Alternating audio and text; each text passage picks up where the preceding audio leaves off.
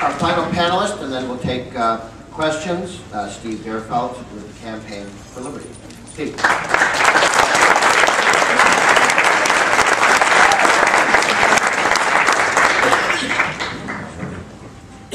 I've already won, so thanks for coming. Thanks for APR for having Campaign for Liberty. What I'm going to speak about today a little bit is spoken much more eloquently by a gentleman named Lawrence Vance. If you're not familiar with Lawrence Vance, you should be familiar with him. He works for a group called the Mises Institute. It is with his permission I've been able to I'm sorry, named Lawrence Vance is a gentleman I'm friends with, and with his permission, I've been able to use some of his arguments and some of my own.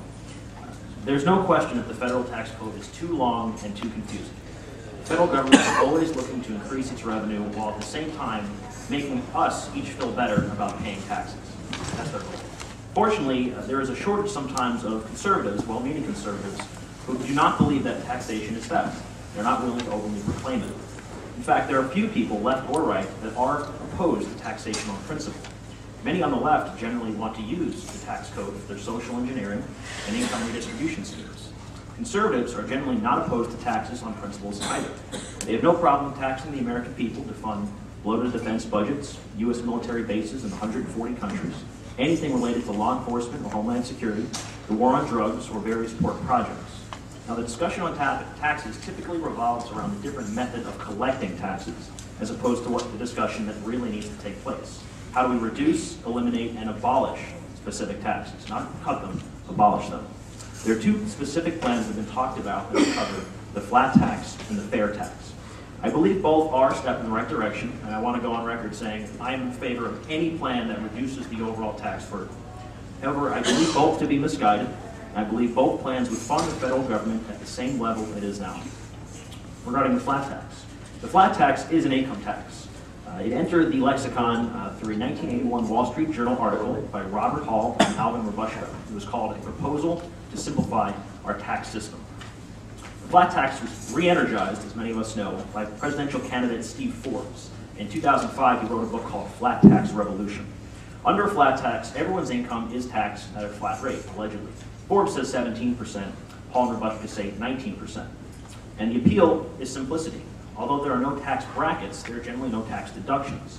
As Steve Forbes says, you can do your taxes on a postcard-sized form. The problem with the flat tax is very simple. The flat tax is not flat. However, no one actually pays 17 or 19%. In fact, taxpayers don't even pay the same percentage. Flat tax is actually a highly progressive tax, even more so than our current tax system. Under the Forbes plan, a family of four would pay no taxes on their income until $46,000. A family of six, about $65,000.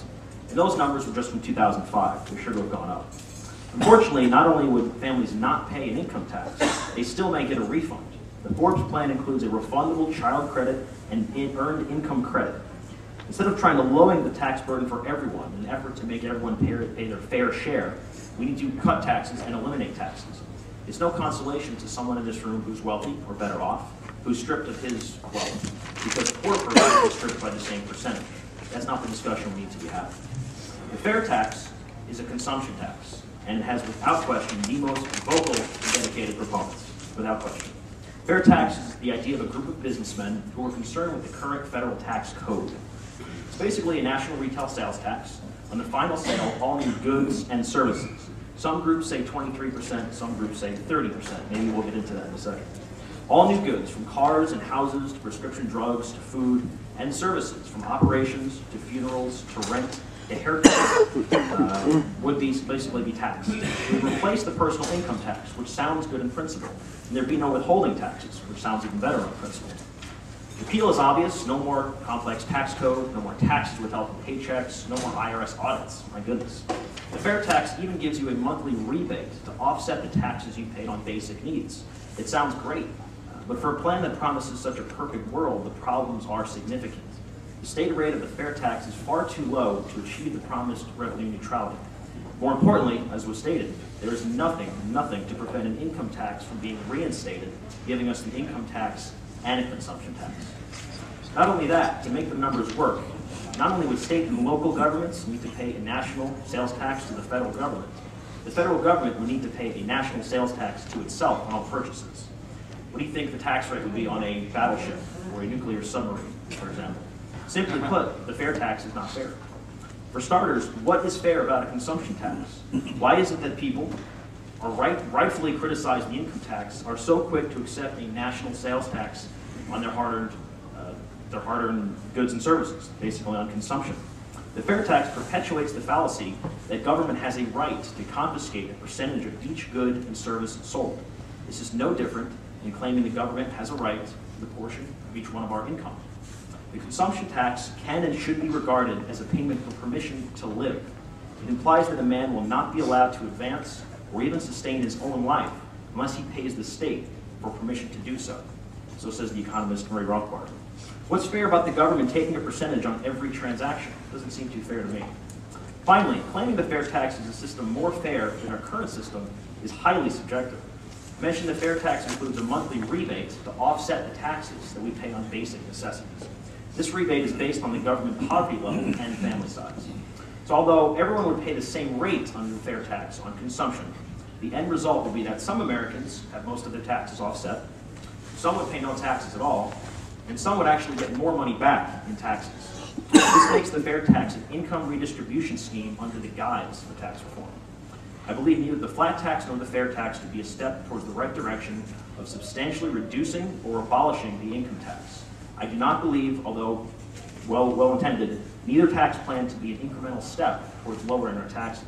It could be a right step in the direction, however, if we realize the problem is not the tax code, but the idea of taxation itself. Instead, what we have done is shift the debate between how much of our money is taken from the government and the method, as opposed to whether it should be.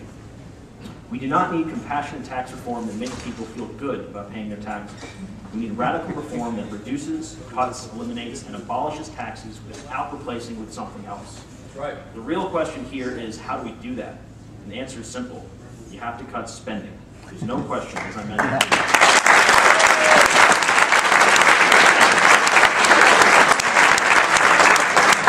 Until we acknowledge that both on the left and the right, there are programs that have to be cut, it is an impossibility to eliminate the income tax. No matter how appealing, the real issue is total spending by government, not tax reform. Thanks.